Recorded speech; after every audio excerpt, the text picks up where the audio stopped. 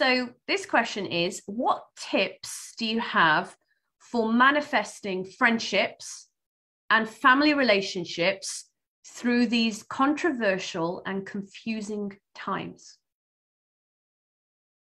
Yeah, that's a really, really good question. I kind of talked about this with John a couple of weeks ago, but I'm really learning the power of community in the last couple of years, and how important it is to have people that you feel like you belong to. And by belonging, Brene Brown talks about this. It's not fitting in. A lot of times we associate fitting in with belonging, but belonging is where we can show up exactly as we are and feel like we're okay. And maybe we're still challenged by those people, but we can show up ourselves fully and know that it's okay.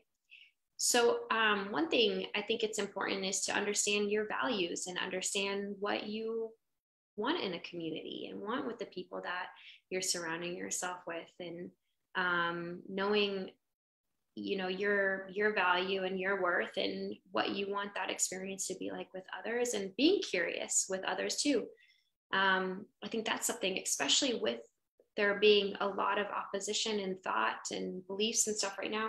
Curiosity is so powerful, because we a lot of times can create our own stories on what is happening or what somebody might believe because of what they said. And so being curious, if there's a relationship that you really want to sustain, but you have differing views, ask questions, get to know where they're coming from, their heart of the matter. And sometimes thoughts and opinions change, and sometimes they're pretty deep rooted, but there's an opportunity to be curious and still love others, even with opposing views or thoughts on things. And so I would say, tap into, know yourself, what you want out of a community. Who do you want them to call you to be? Like, what are you hoping for in community, and in relationship to others?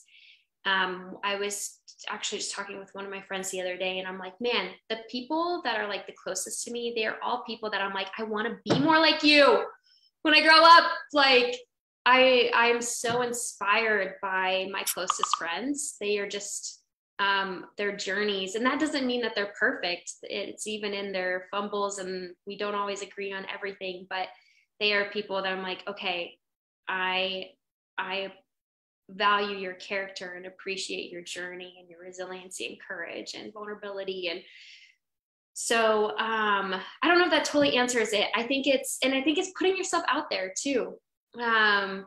And when you understand yourself, or curious about yourself and then curious about others, it gives you an open door to relate and connect with people that might not be on the same journey as you, or might have different views and thoughts. And there's something so exciting and incredible about being in a relationship with people that maybe don't have the same viewpoint as you do. Now, I also think there's setting healthy boundaries and all of those kinds of things that people need to take into consideration. And there are certain people that might be safer than others to share that space of belonging fully with. But there's a lot of love and a lot of empathy and a lot of care and curiosity that is like beckoning us with other people that don't maybe align with us fully on everything. What do you think? I don't even know if any of that made sense. It did make sense. It absolutely did. I was just thinking about, there's a running theme for you, isn't there? And it's obviously aligned to your values as well, around continuing to learn and grow for yourself and from others. You talked about being inspired by the people you're surrounded by. Mm-hmm. You talked about community, and I was thinking about both sides of what you were saying. So there's this side of learning from people who could be so different from you. And it actually made me think, my husband and I are yin and yang. I mean, we've been in together 23 years. And sometimes people are quite surprised at how different we are. I mean, of course we must have some shared common values to have made it through here, or we've both got lots of patience. But we are really different. But together we make a whole. And I think one of the things that's great about that, and being, around him, or I've got some family members that might not be into the things that I'm into or interested in that, but it helps me to stay humble. it also challenges me to grow and look at different perspectives. And there's this piece of acceptance, isn't it? Understanding others' perspectives and accepting them for who they are. It actually helps me to release judgment.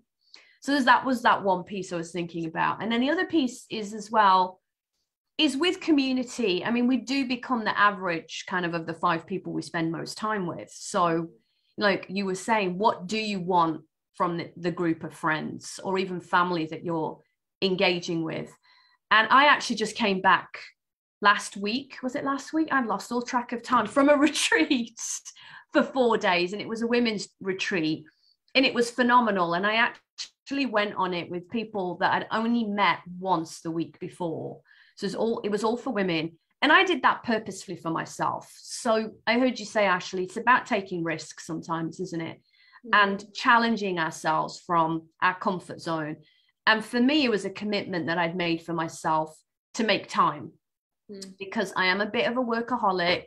I can kind of just get my head down and get really busy.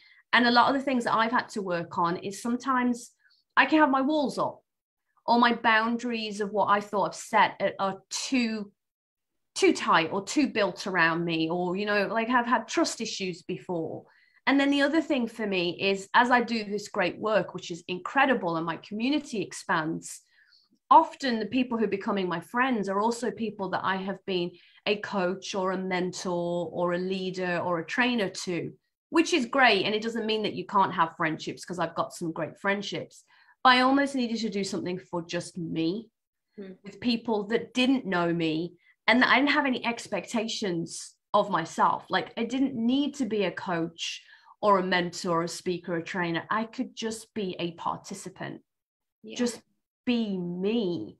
And it was pushing myself out my comfort zone to go on this retreat. You know, we all had like a common interest. Everyone wanted to kind of do hiking, and, you know, we had meditation and all of those things. But what I will say is a life-changing experience.